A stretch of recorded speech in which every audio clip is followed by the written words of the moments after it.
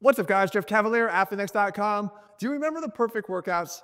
They became the most popular workout series ever here on YouTube, and I have you to thank for that. And to show my thanks, guess what? I'm bringing them back. By popular demand, we continue the series here today, this time the perfect leg workout for 2025 and beyond. What are you doing? No offense, Jeffrey, but if we're talking perfect legs, I'm the one with the perfect legs out of the two of us. I mean, take a look at these quads. Oh, God. Look at these glutes. Enough. Handy. Will you get out of my face? If you want to be in the video, all you got to do is ask. I just have to ask? Yeah. Can I be in the video? Go get ready for the exercise, will you please? Now, when it comes to a perfect workout, or in this case, a perfect science-based workout, I think it's important to understand that there is no perfect science. So any workout that is actually recommended to you based on the latest in science alone is not really going to cut it. See, here, as we've always done, we rely on the sciences of anatomy and physiology and kinesiology, and we put it all together in a workout that actually makes sense. And we're going to do the same thing for you here. And we're going to sprinkle in what we know now to be the most effective techniques to employ when we're trying to build bigger legs, but not just for today, but for the long haul. Right? Longevity and joint health is also going to be a big concern of mine as a physical therapist. And it's not just because I'm an anatomy nerd, but when you're training the legs, it's not just that there's a lot of muscles there, but there's also some key joints involved, namely the hip and the knee. And if you don't do the exercises right, you can kind of mess them up. So knowing about the anatomy of the quads and what you want to do to target them effectively without wearing out your knees is important. When it comes to the hamstrings, we know that there's two functions. They cross the hip and the knee. How do we train them from a straight position in a bent knee position and also not wear out the hip? I'm going to lay it all out for you, but of course it starts with what the workout looks like. Now, while I say the perfect workout, what I actually mean is not just one leg workout, but really two. And the reason for that is, while we all can agree on everything when it comes to the science of training, the one thing we actually can seem to agree on is that frequency should be closer to 2 times a week rather than 1. And the reason for that is we know we can re-stimulate a muscle more effectively and therefore grow it if we hit it every 72 hours. However, it does relate very much so to the intensity at which you train. Because if you're going to go like Mike Mentzer and train to high levels of intensity, then you're really not going to be able to recover fast enough to get 2 workouts in a week and actually benefit from them. So instead, if you want to go that route, you can. I have a workout like that for you on this channel. It's called the 100 leg workout. You're going to want to check out. However, if you're like the majority of us who just want to put in a good solid effort and see the best results for it, then you're going to want to split these workouts up into 2. But keep in mind, the volume that you used to do in one single workout will be split up across the 2 workouts. And that's a good thing because you're going to be able to find that these workouts can be much shorter. And in the process of being shorter, you're going to be able to actually train them along with another muscle group, as you'll see as we build out the perfect series. But first things first, leg workout 1 and 2, what do they look like? Well, let's start there. Are you happy? Am I in the video now? Yes. Yes, I'm happy. All right, good. So leg workout number 1. As a matter of fact, it's actually good that you're here because you can chime in, having good experience with these exercises. Okay. But we're going to start our perfect leg workout the way we started all of our perfect series workouts, and that is with a primer exercise. And this is a good exercise for getting you ready to do the first real exercise in the workout, which we'll get to in a second, your favorite. The reverse hyper, though, does a great job of warming up the posterior chain, and most notably here, the low back. Yeah. Because a lot of times, I don't think people spend enough time getting the low back ready to do leg training. And whether you're doing back squatting or deadlifting, as you're going to see here in a second, warming up the low back and getting your posterior chain to work together is a good thing. Yeah. Right? Now, the reverse hyper is done in a very submaximal way. We're not trying to tire ourselves out here with these primer exercises. Just 1 to 2 sets of 10 to 15 repetitions, really good solid contractions to wake things up, but not for the purpose of fatiguing you. Right. Which brings us to Jesse's favorite exercise, the deadlift. The deadlift. Now, with the deadlift, if you have a problem with your back, we gave you an option in our perfect back series. Instead of rowing, we gave you a chest supported option. Yeah. Here, you could do a trap bar deadlift as well, which takes some of the strain off of either the low back or even just weakness and unable to go all the way down to the floor to get the bar. Now, explain how you did these. So I like to do these in a 3x5 setting at 80% of my 1 rep max. I like to put at 5 because I think that's a sweet spot for the reps scheme. Yeah, so a note on that. So a lot of times I think people go either too heavy or too light with the deadlift. When you're talking about having especially 2 times a week training here, you want to have that sweet spot in terms of the volume so that you can come back and train again. Yeah. Maybe not the deadlift, but just be able to train in general. Yeah. And the strain on your low back can be very high if you are lifting really heavy weights as you've done. Yes. Or it could be even more demanding neurologically and taxing if you're doing really the high rep sets, and you're doing multiples of them. Yeah, exactly. And not only that, but if you do that, it's going to tire you out not just for your next workout, but for this entire workout itself. True. So now 3x5 here, if you hit your 3 sets of 5, you increase the weight the next time. 5 pounds. Okay, and the goal is to continue to progress. Guys, this is a foundational exercise where we are building strength, but yes, we're gonna pack size on too. And for those that say the deadlift doesn't work for building your back up. Oh my God. Jesse, please. Guys, most of the back work that I've done to develop my upper back is face pulls, of course. Of course. Also, deadlifting. Mostly deadlifting. Most of my back development has come from deadlifting, not from doing rows. It's thickness all the way up and down those paraspinals, right? So that's where you want to be there. Now, the next exercise is the barbell front squat. You gotta hit the quads. You gotta hit the quads. I actually like this exercise specifically here because we can maintain more of that upright posture and take any of that additional strain off of the low back, right? So rather than obviously back squatting and deadlifting back to back, the front squat's gonna allow us to go a little bit lighter on the weights, but not too light. No. Right? You still wanna go heavy here because you wanna overload the quads as much as you can. Yeah, I do think that especially as we get older, I think the biggest mistake people make is to back off from the weights that they're using in terms of the weight itself, because you start to just get weak.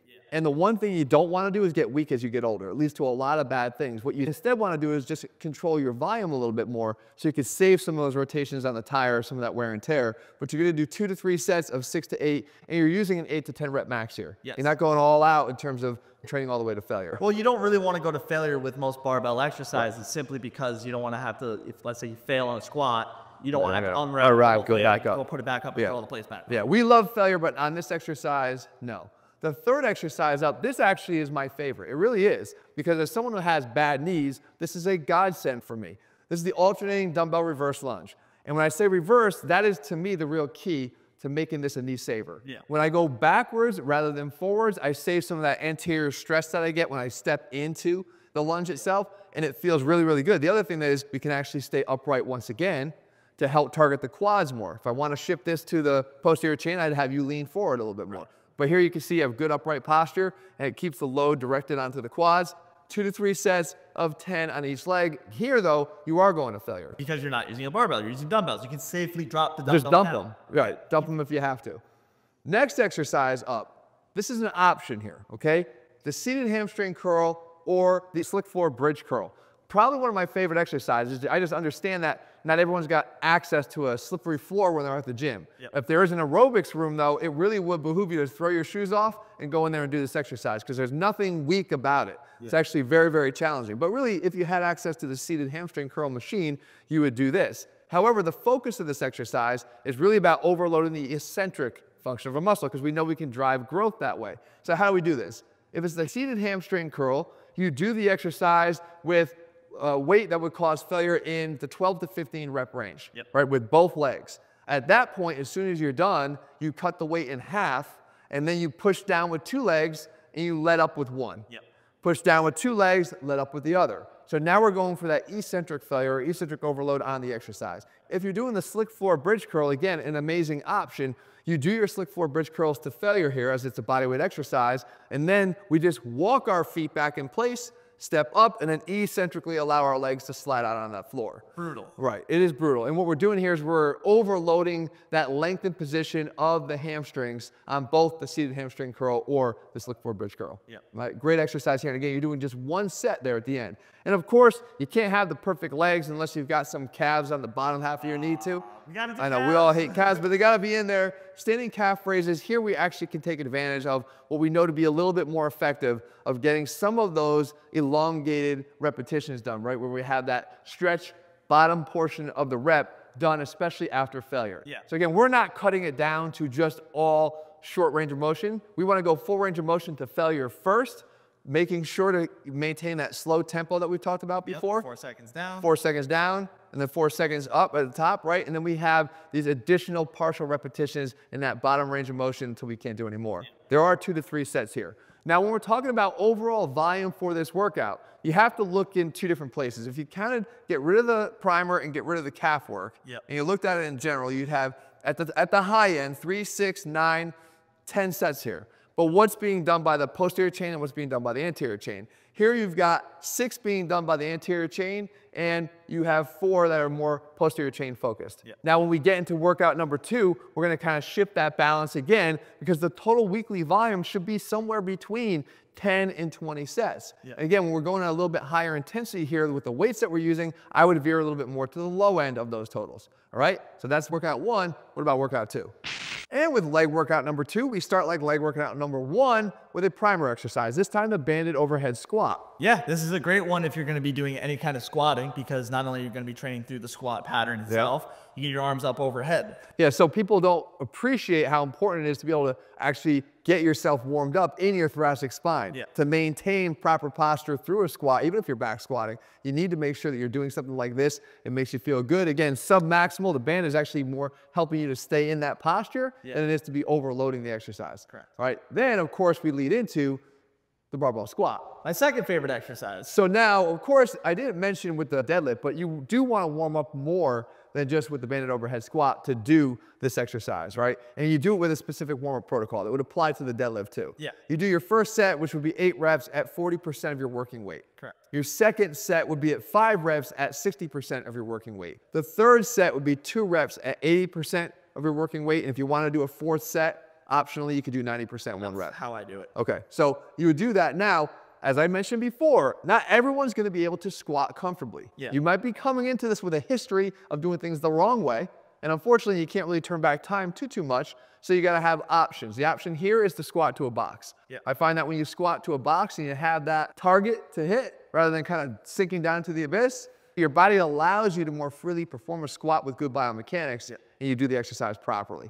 Right? So it's no compromise here. And again, it's really, really good for people that have knee issues or low back issues. And we're doing this at 3x7 at 70%, because again, we don't want to be going too heavy here where we're going to fatigue ourselves for the entire workout. Yep. Same with going with really high reps, but we also don't want to fatigue ourselves for the next workout as well. Why don't you want to just do a bunch of sets to 20, Jesse? You like those. I love those sets to 20, and I love Tom Platz and the King of Quads, but I can't do that every single workout. Right. So we're going, again, using enough heavy weight here, because the one thing, again, you do not want to lose as you get older is strength. Correct. So you want to hold on to that. We'll stay in the 3 sets of 7 range. Then we go to the barbell hip thrust, another good foundational exercise. Also known as the Ass Blaster 9000, my favorite. Or the barbell hip thrust. We'll use the professional on the side kick. So what we do here is actually perform the exercise properly, because the one thing I think people miss on this exercise, though a lot of people do it, a lot of Instagrammers like to do this exercise, but you need to finish through full hip extension, because just missing those last 2 to 3 inches through that full hip extension, I think costs you a lot in terms of the gains you can get from the exercise. 2 to 3 sets of 6 to 8 reps here using submaximal weight. The reason for that shortened range of motion is because you don't really, you weighted too heavily here. I'd rather see you get good contractions out of it. Extra 2 to 3 inches on that hip extension is important. The extra 2 to 3 inches is important wherever you can apply it, Jesse. Oh, man. Wherever you can apply it. I know that's a big thing for you, but next exercise, this is sort of where, if you want a decent spot to go jump on your leg extension machine if you love them. Yep. I don't love it. I've said that there are ways you can make it work, but I prefer that you do an exercise that does train that terminal knee extension of the quads, but does it in a closed chain way where you can keep your feet in contact with the floor. For me, it would be something called the dumbbell Spanish squat. Now, I don't want you to sell it too hard, Jesse, but I know once you started it, you do love the exercise. I do love this exercise. This is actually one of my favorites. I like it more than lunging and Bulgarian split squats, to be honest. Yeah. It also feels really good on my knees. Yep. And I've had a few knee issues in my past, and as you know, and doing this exercise every single time, no discomfort, no pain, and I still get a great burn in my quads. Yeah, and all you have to do is just set the band up on something sturdy in front of you at about knee level, put it behind your knees, and you're performing what would just be really a dumbbell squat, which doesn't look all that intense. But when you add the resistance of the band into that terminal knee extension, it feels even more intense than a leg extension. Yeah. And it actually really allows you to get good quad contraction, but again, keeping your feet in contact with the ground. This is a killer. I love it. I'm putting it in here for a reason. 2 to 3 sets of 10. You're going to failure. If you need to, you just drop the dumbbells. Drop the dumbbells. Next exercise is the GHR, the glute ham raise. It's a great exercise. So ideally, I wish every single gym in the nation had a GHR. Yeah. But a lot of them don't. So I'm going to give you an alternative if you don't have access to it. But what you're doing here is you're doing the same eccentric overload focus that we did when we did the slick forward hamstring curl before, or the seated hamstring curl. You're going to perform the exercise with the assistance of your hands. Again, not many people can just start repping out GHRs without any type of assistance. So you have your hands in place here on the pad. You allow yourself to assist yourself on the way up, overload the hamstrings through knee flexion. Remember, there's a different function of the hamstring. And then, of course, we go down with good eccentric control. When we can't perform another repetition here and we take it to failure, then we just cheat our body up, almost sit our way back up to the top, and then perform another eccentric only repetition, once again using your hands for control. Correct. All right, now, if you don't have access to the machine, sadly, you can still do it at home. You take an easy curl bar, put like 35s or 45s on the end so you get some height, and then you take a heavy dumbbell and put it in front of the two plates so it doesn't roll anywhere. Now, because of the bend in the bars, you can slide your feet right up underneath there, and you have a good anchor point now to do the same thing. If you have to spot yourself once again, you dig out one of those old physio balls, Jesse. Ah, functional fitness. Yes, but you use the physio ball as a self spot. You just let it roll out with you. Try not to lean into it too much. You don't want to unweight your body too much. But use the physio ball as your self spot. When you're done with your concentric repetitions, you just walk yourself or roll yourself back up to the top and do another eccentric only repetition. Yeah. It's an amazing exercise. It definitely belongs in every single program, especially one we're going to call perfect. Now we have our seated calf raises to complement the standing calf raises that we did in the first workout. So that was the gastroc. Yep. Now we're hitting the soleus. You're learning quickly, Jesse. So knee bent, soleus, knee straight, gastroc. You're still going to do the same protocol though. Okay. So 4 seconds down, good stretch at the bottom, good contraction at the top. And then I want you to actually, when you reach failure, do more of those partial repetitions beyond failure down in that lengthened position, right? That we know can provide good stimulus for additional growth. Yeah. Right? You don't have to get too crazy here when it comes to the calves. 2 to 3 sets, 10 to 12 reps, form failure with those eccentric partials at the end. Yeah. Now, when it comes to overall volume, what are we looking at? Once again, if you get rid of the primer and get rid of the calf stuff, we got 3, 6, 9, 10 again at the high end and a little bit lower on the low end. And again, directing this case through the hip thrust, posterior chains, 4 or 5 sets directly there with the Spanish squat, more anterior chain, and with the barbell back squat hitting both. Yeah. Now guys, as always, I always kind of make this easy for you. I give you the screenshot so you can print them out, take it to the gym with you, and see for yourself just how effective the perfect workouts can be. Make sure you do that here. If you're looking for more in the series, guys, we have the perfect chest workout and the perfect back workout. And of course, we're going to continue to add to it until we're completely done. Yep. If you haven't done so, guys, make sure you click subscribe and turn on notifications to never miss a video when we put one out. And also full programs, meal plans, supplements available over at ATHLEAN-X.com. All right, guys, see you soon. Thanks, Jesse. Nice job. Thank you.